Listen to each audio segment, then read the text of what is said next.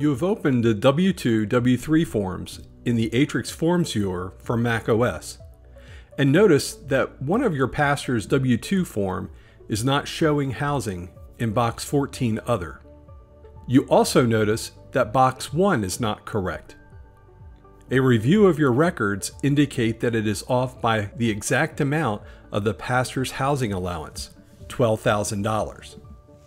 So, first, you're going to reduce box 1 by the amount of the housing.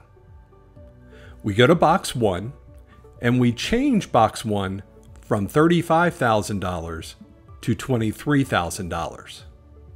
Next, we'll go to box 14 Other and add the word housing in the first box.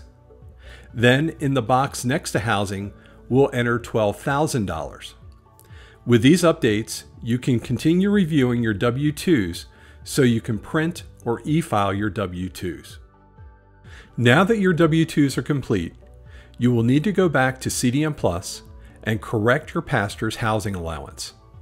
To learn more about how to do this, see the article How to Remove Housing Out of Box 1 of a W-2 in the Saran Help Center.